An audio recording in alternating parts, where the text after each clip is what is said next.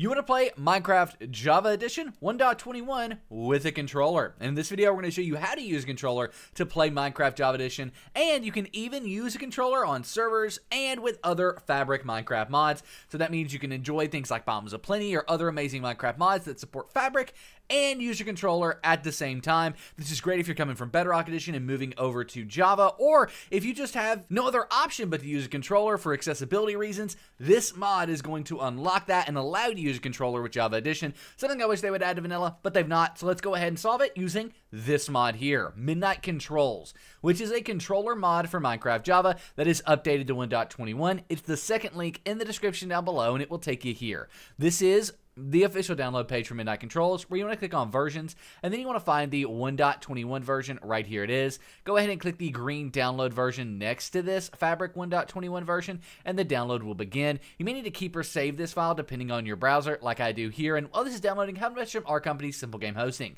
Go to the first link in the description down below. The breakdown.xyz says SGH to start a 24-hour DDoS Protected Minecraft server for you and your friends. You can easily add mods to the server, such as Fabric mods like we're using here. You can also add mod packs to the server in just a few clicks and add plugins or customize the server any way that you want. Plus, there's expert live chat support there to help you out along the way. So go check out SimpleGameHosting, get the first link in the description down below, the breakdown.xyz/SGH, and start your Minecraft server the simple way. Nevertheless, our mod is now downloaded, and there's two more things that we need to download here. The first is the Fabric API. This is an API library mod that the MidnightControls mod needs, so we want to just go to the third link in the description down below. That'll take you here where you want to go to download Fabric API, and then you want to go to Files and find the 1.21 version, which is right up here at the top currently, but depending on when you're watching this video, you may need to scroll to find it. Click the three dots and click download file, and the file will begin after a few seconds, just like MidnightControls. Once this is downloaded, we have one more thing, and that is the Fabric mod loader itself. The Fabric mod loader is basically what allows all this to happen.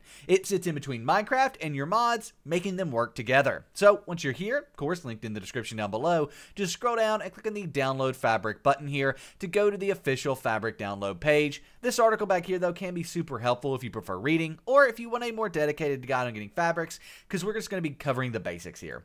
Once you're on this page, go ahead and click on that Download Universal Jar, little link under Download for Windows. The reason we're clicking that and keeping and saving the file is because that is going to allow us to install other Minecraft mods and run servers and things like that in the future easier. Nevertheless, we can now go ahead and minimize our browser, and we want to move all of these from wherever our downloads are to our desktop. So as you can see here, they're on my downloads folder. Drag them to our desktop, and we've got three things. We've got the Fabric API, we got the Fabric installer itself, and we've got MidnightControls. To get started, we're going to be working with the Fabric installer file. So go ahead and right click on this, click on Open With, click Java, and click OK. But what if you don't have Java here? Or what if you do have Java here? Maybe you've installed mods in the past, you've opened stuff with Java, but this won't work. And that's because as a Minecraft 1.21, you need Java 21. So go into the description down below to here and get Java 21 set up. It goes over everything you need to know in text and video format. After you've gotten that, you might need to run the jar fix. This is going to take all the jar files on your computer and link them back to Java, making them work happily together.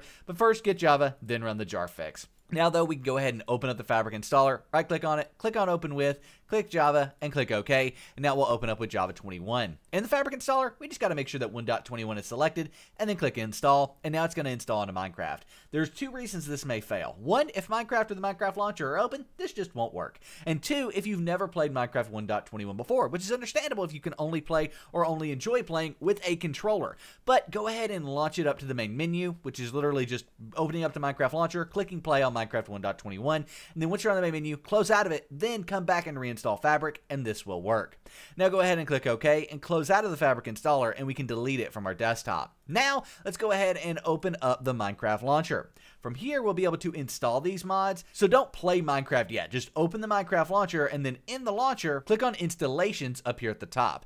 So you can see we have installations, and then make sure mod is checked. If mod is not checked, we won't have what we need. So check modded here, and there it is, Fabric Loader 1.21. If you've got this, awesome, go ahead and move on with the tutorial. Skip about 15 seconds. But if you don't have Fabric Loader 1.21 here, no worries, click New Installation. You can name this anything you want. I'm going to name it SimpleGameHosting.com because that's the easiest way to play Minecraft with your friends. And then go ahead and click the Versions drop-down box here and select Release Fabric Loader 1.21. Now we can go ahead and click Create, and we have our new SimpleGameHosting.com profile that most importantly is Fabric Loader 1.21. But we need to install these mods. Well, once you've got Fabric Loader here, hello, those of you who skip forward past me creating the custom profile, what we want to do to install our controller mod is hover over the Fabric Loader installation, either one that was there or the one we created, and click the folder icon. In here, you should have a mods folder, but we don't. Well, if you don't have a mods folder, that's okay. Just right click, create a new folder, and title it mods, M-O-D-S, all lowercase, exactly like that. Finally, drag and drop MidnightControls and the Fabric API from your desktop into the mods folder, and there you go. These are now installed. Now, when we play Minecraft, we're going to be able to play it with a controller, as long as we launch it using our Fabric Loader installation, either one that was there by default or the one that we created. When you click play, you're going to have to click play again, confirming you're playing modded Minecraft. Now, once Minecraft is open, it's time to go grab our controller. You can connect your controller using any method you would like. That could be a normal Bluetooth connection if you can connect via that. It can be using an Xbox controller, or it can be via USB, and that's what I'm going to be doing here. I'm going to be connecting this via USB-C to my computer, and once we plug it in here, we will see instantly that Minecraft is going to actually recognize it. So a little jump cut there. Actually, this is quite interesting. If you unplug or plug your controller in currently with the mod, it will crash while it is open. So keep that in mind. So we want to make sure that we can go ahead and plug this in before we launch Minecraft, and it's going to work. So plug this in and play. That must be a bug. Partially could even be with this particular controller. This is an Xbox Series S controller, so could be with this specific controller. But if you do have a crash when you plug in your controller for the first time, that's okay. Just plug it in, get it connected to your computer before you launch Minecraft. Then once we're in game here, we can actually see that I am moving around the main menu, right like so, using the arrow keys, or not the arrow keys, the D-pad, as well as the thumbstick. And we can jump in, like I said, to a multiplayer game if we want. But before we do that, I want to go to options here, and then we can scroll over up here to the top right. This is a MidnightControls config area where you can edit tons of different stuff with MidnightControls here.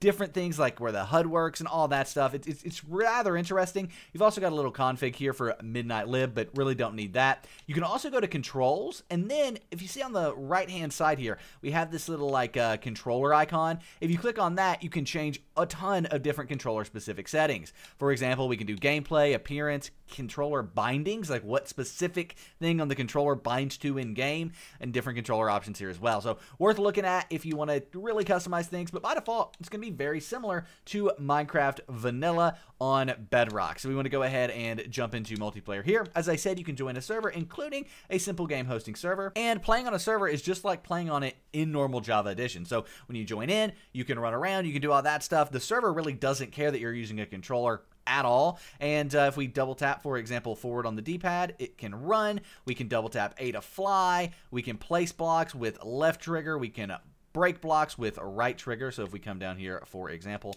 and break a block, we can do that. And then we can place blocks as well, right like so. I don't want to copper grate there, but you get the idea. So that's how you can add a controller mod to Minecraft Java Edition.